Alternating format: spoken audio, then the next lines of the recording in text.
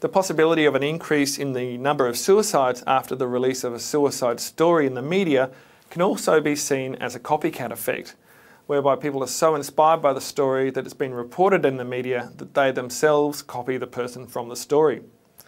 A classic example of this is school shootings. School shootings used to be really rare. Once every 20 or 30 years or so, somewhere in the world, someone takes a gun into their school and shoots their classmates and teachers.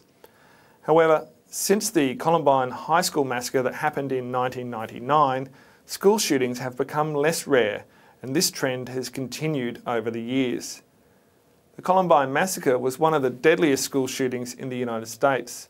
Two teenage boys, Eric Harris and Dylan Klebold from the Columbine High School in Colorado, killed 13 people, 12 students and one teacher, and injured 24 others, and then committed suicide in the end.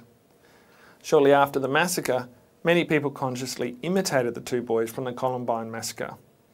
These people have even competed in the number of people that they kill. Unfortunately, publicising mass killings in the media can sometimes provide a model of violent behaviours for people to copy. It can give people ideas about how to commit the crime.